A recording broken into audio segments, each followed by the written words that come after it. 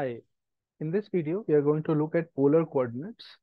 So basically, we have seen the Cartesian coordinates where we draw two perpendicular lines and those become our x-axis and y-axis. And we represent each point using a ordered pair of numbers, right? So now we are going to look at a different coordinate system, which is polar coordinates, where the same point is represented by a distance from the pole, which is the origin. This point is known as the pole. The distance is r, and this angle with the positive x-axis can be written as theta. So we can write it as r comma theta, right? So any pair of polar coordinates, any pair of polar coordinates basically represents a point in the Cartesian plane. Polar coordinates represents a point in the Cartesian plane. However,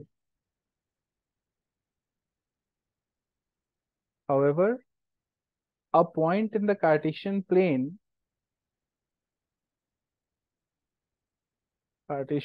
does not have a unique polar coordinate representation. May have more than one polar coordinate representation. So what do I mean by that? So basically, it's not a one-to-one correspondence between points in the Cartesian plane and the set of possible polar coordinates. So this point, if you say this point is r comma pi by 6, which is 30 degree, it is going to be the same point if we say it is r comma 2 pi plus pi by 6, right?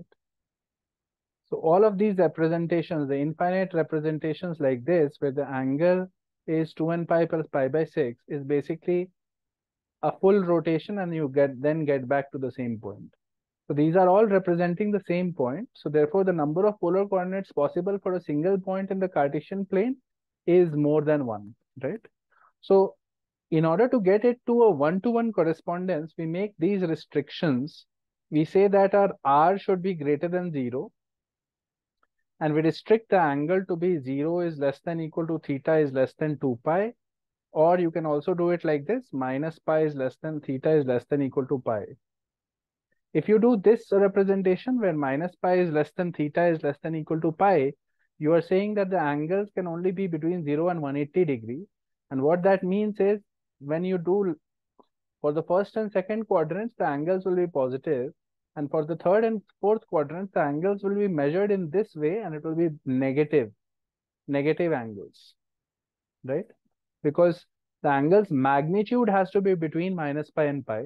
So you'll have to change the orientation. So clockwise, you'll have to go for negative angles, and for anti-clockwise and first couple of quadrants, you will go for positive angles, right? So this is our basic understanding of polar coordinates. Now, there is obviously a one-to-one correspondence between r theta and x and y. So under the conditions r is greater than 0 and theta goes from minus pi is less than theta is less than equal to pi. Then we have a one-to-one correspondence and we can say x is equal to r cos theta, y is equal to r sin theta. And the other way you can say r square is equal to x square plus y square. And tan theta is equal to y by x, where x is not equal to 0, right?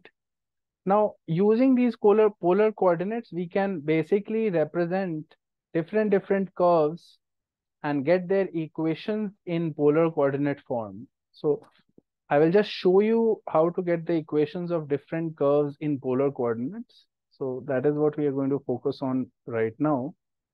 So the first thing that we'll start off with are equations of straight lines. So straight line equation can be written like this: theta is equal to theta naught, where r belongs to real numbers. And this is the straight line passing through the origin, the pole. Pole is also another term for the origin. Origin with polar angle of theta naught. So what does this mean? if you have a line like this, where r can be and positive or negative, and this angle is theta naught, any point on this line will basically satisfy the condition r comma theta naught, right?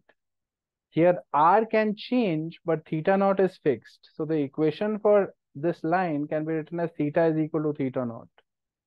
That is what remains fixed. So the locus of all points lying on this line is theta is equal to theta naught, right? So this line passes through the pole or the origin. Another version of the line equation can be written like this. We have r dot cos of theta minus theta naught is equal to a. So now this represents a line that passes through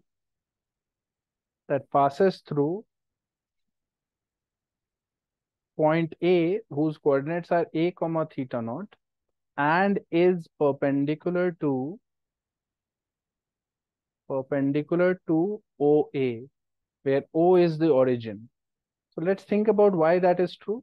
So if you have a xy plane like this, let's draw the point A comma theta naught. So we know that this distance is A and this angle is theta naught, right? And we want to represent a line that passes through it and perpendicular to OA. Now this is OA, so I have to draw a line that is perpendicular to OA.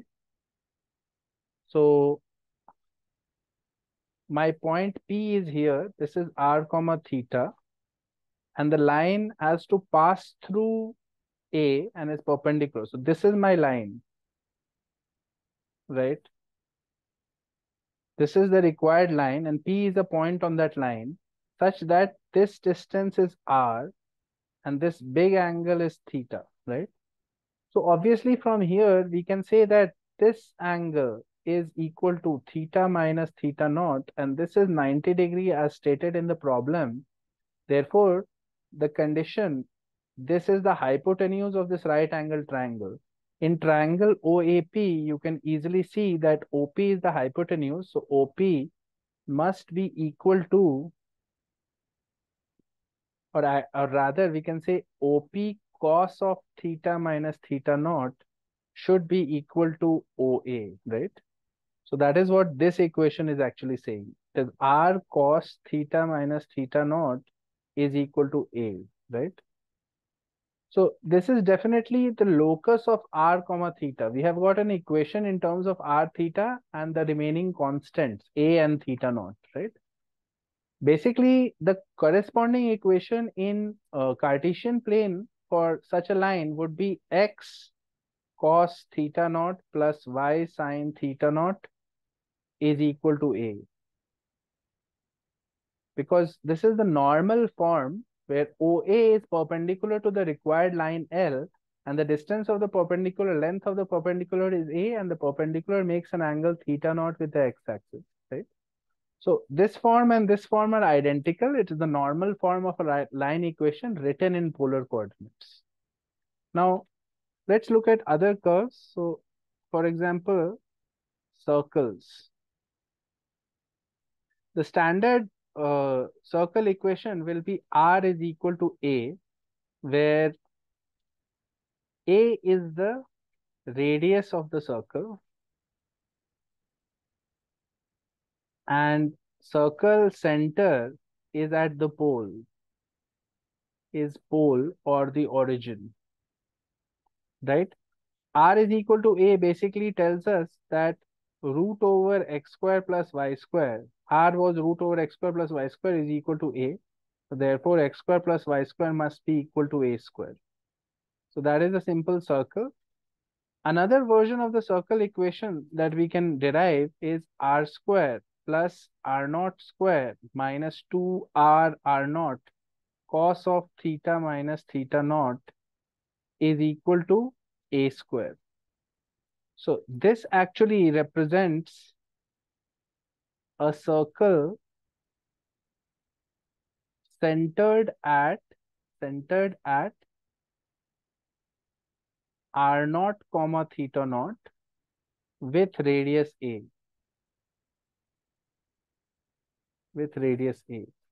So how do we get that?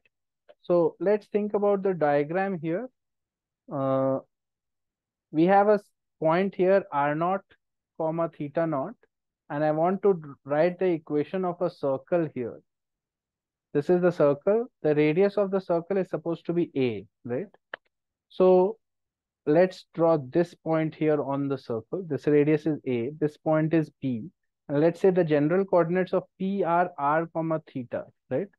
So what I know is that this distance from the origin to the center of the circle is r naught, and this angle is theta naught, and this distance from origin to the point is r, and this angle is theta. So OCP in triangle OCP, I can see easily that this angle is theta minus theta naught. And if I apply cosine rule on this triangle, cos theta minus theta naught will be equal to OP square plus OC square minus PC square by 2 times OP into OC. So this becomes basically what? OP square is R square, OC square is R naught square, minus PC square is A square, because that is the radius of the circle, divided by 2R R naught is equal to cos of theta minus theta naught. And now we are getting the equation of the circle that we wanted.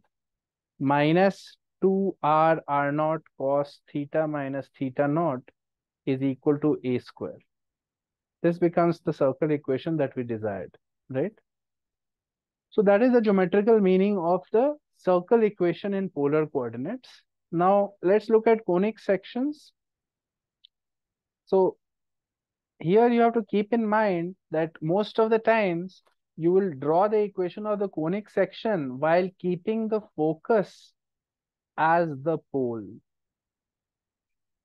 So when you are writing the polar coordinate equation of a conic section, you will keep the focus as the pole. Okay. So the general equation is this: R is equal to E times P by 1 minus E cos theta. Here, this represents a conic with eccentricity E,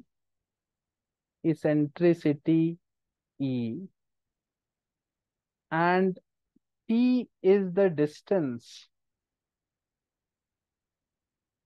of a focus to its corresponding directrix.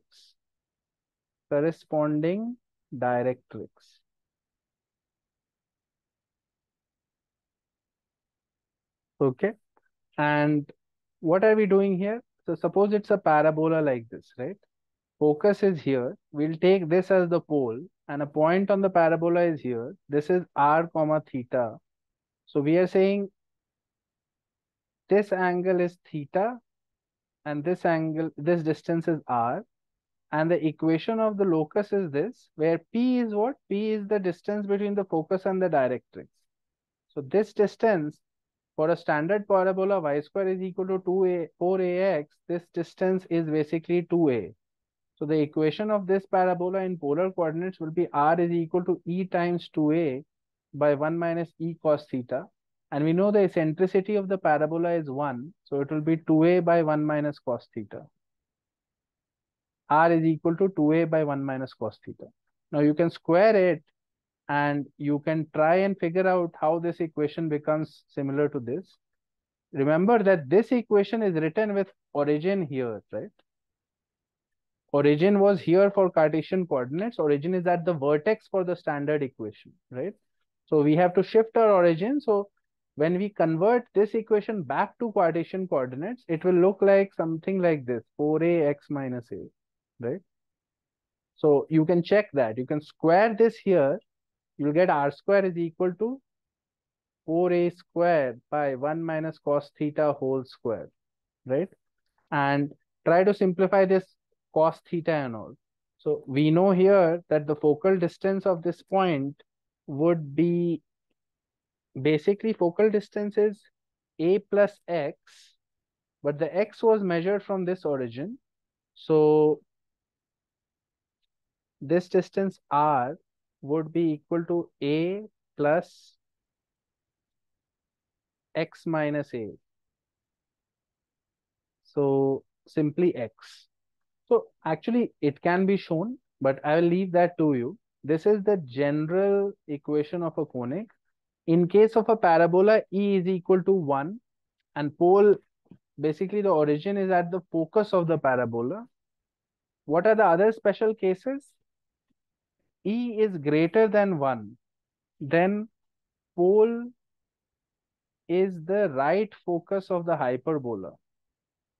Right focus, pole or origin is the right focus of the hyperbola. And if E is less than 1 in that equation, pole is the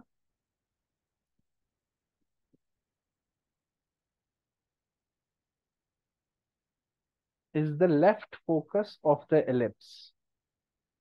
Left focus of the ellipse. And the general equation is basically written as R is equal to EP by 1 minus E cos theta.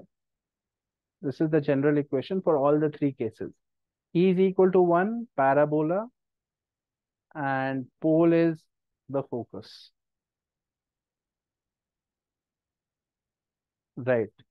And if you say that in the hyperbola case, if you say that R is belonging to real numbers, then R can be positive or negative, then you will get the whole hyperbola.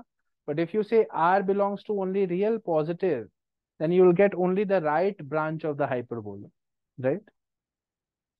So you can try and convert this into different forms and get the Cartesian standard forms of the conic sections using these polar coordinate forms. However, I will not be discussing that in too much detail. This topic is not super important from the Olympiad perspective, but sometimes, very rarely, you might have use for it. I'll just show you one question of how you apply polar coordinates, and after that, it is up to you to apply the formulas. So we'll say, given 2 points A and B on an ellipse, the ellipse equation is given by R is equal to 3 by 2 minus cos theta. That satisfy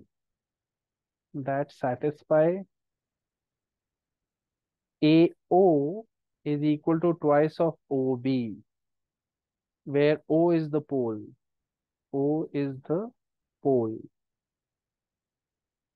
Find the equation of straight line. Find the equation of straight line AB and the length AB. Okay, so right now we have AO is equal to 2OB. So we know that A, O, and B are collinear. So think about it like this. O is somewhere in the middle and AO is double of OB, right? So this distance is, if A is written as R1 comma theta and B is written as R2 comma theta and O is the origin, then we know that R1 is equal to 2 times R2, right? This and this are in that relation. Also, actually, we cannot write it as theta here because this must be R2 comma theta plus pi. Why? Because if this angle is theta, the angle here is theta plus pi, right? For B. So B2 points coordinate is R2 comma theta plus pi, A1, and A's coordinate is R1 comma theta, right? Now, uh, they have said that points A and B lie on this ellipse, right? So R1 comma theta and R2 comma theta plus pi satisfy ellipse equation. Right? So we can say that R1 is equal to 3 by 2 minus cos theta and R2 is equal to 3 by 2 minus cos theta plus pi, so which is 3 by 2 plus cos theta, right? We have these relations and we also know that R1 is equal to twice of R2. So 3 by 2 minus cos theta is equal to twice of 3 by 2 plus cos theta. So 3 gets cancelled and you have 2 plus cos theta is equal to 4 minus 2 cos theta. From where you get 3 cos theta is equal to 2, or cos theta is equal to 2 by 3, right? So we are getting cos theta is equal to 2 by 3. So the desired equation of line AB line, since the AB line passes through the origin, the equation can be written as theta is equal to theta naught, but the theta naught here is arc cos, or cos inverse 2 by 3. And it can be plus or minus also, because we got cos theta is equal to 2 by 3. Also, the length of AB is basically the length of OA plus the length of OB, right? Which is equal to R1 plus R2, right? In terms of the magnitudes, right? So how do we get R1 and R2? We know that cos theta is equal to 2 by 3. So rho is equal to 3 by 2 minus cos theta was the ellipse equation. If I put cos theta is equal to 2 by 3 here, we will get basically rho is equal to 3 by 2 minus 2 by 3, which is equal to uh, 6 by 3, 4 by 3. So 3 by 4 by 3. So this is coming as 9 by 8, right? So we are getting 9 by 8 as one point. So that will be our point, let's say A. So B, so this is your R1, right? Rho, instead of rho, I should write R1. And R2 would be twice of 9 by 8. We know that R1 and R2 are related by that condition. R1 is equal to twice of R2. So we get basically 9 by 8 plus 9 by 4 as the total length, which is 27 by 8. 27 by 8 comes as the total length of the segment AB, right? So how do we get the points? We know that arc cos plus minus 2 by 3 is the situation, and we are getting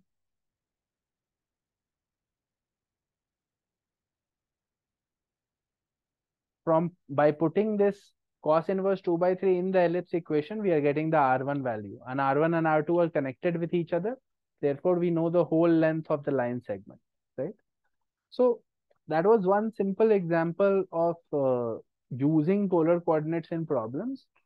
You will not get too many situations like this in your Olympiad maths, but you better know it for the rainy day when you come across this, right? In the next video, what we'll be discussing is applying coordinate geometry methods in plane geometry questions. So that is an important topic because sometimes you have to do a brute force sort of solution for difficult geometry problems. And Cartesian geometry sometimes can come in handy, especially if you know how to choose the proper X and Y axis and the proper origin. So we'll look at some problems where we cleverly choose our coordinate system and our origin and apply that to solve Olympiad problems. So that will be the topic for the next class, and that's it for now.